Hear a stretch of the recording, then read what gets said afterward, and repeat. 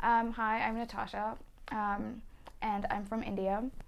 And I grew up speaking English. It was my first language, which is strange in a country that has a different language in every single state and a different sort of culture. It's mostly because I think my mom grew up in a different country. She grew up in Jamaica, and so there are a lot of gaps in my in what I associate as my cultural identity as like an Indian. Um, Speaking English a lot of the times in India, like amongst certain people, makes me feel like I'm in limbo between being Indian and like something else, but I'm not quite sure what. Um, but I'm sorry, I'm like really bad in front of cameras. It's okay. Um, but yeah, when you're in India, there's a big divide between people from different like social classes. When you're in an urban area, you talk to most people in English.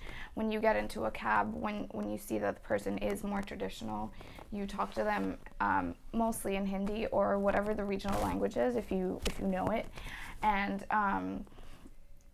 it makes you feel more Indian in a really strange way. Like you get into a cab and you're like, "Hanji bhaiya, humko yahan jana hai," and then you talk about like, you know, like the cricket matches, and then like, I don't know, look outside and like swear at people, and you know, sometimes when you're in a cab, especially in Mumbai because everyone's so vibrant, you know, if you can speak Hindi, you talk to them and like, you know, ask them about आपका परिवार है, क्या आप cricket देखते हो, cigarette पीना है, and then you both have a cigarette and hide from the cops. It's fun. It's a good bonding experience with people.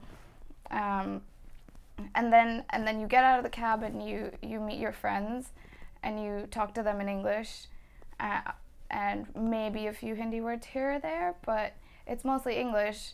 And in some ways, it makes me feel, I don't know, a little less Indian, but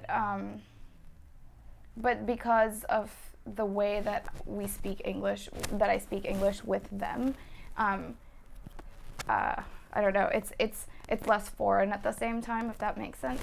But when I go to England and I have friends there and I have friends in Europe, and because I go to college here, you know, friends from all over the place, and we all speak to each other in English, the tones are different, and sometimes the sentence constructions and mannerisms, and it's strange.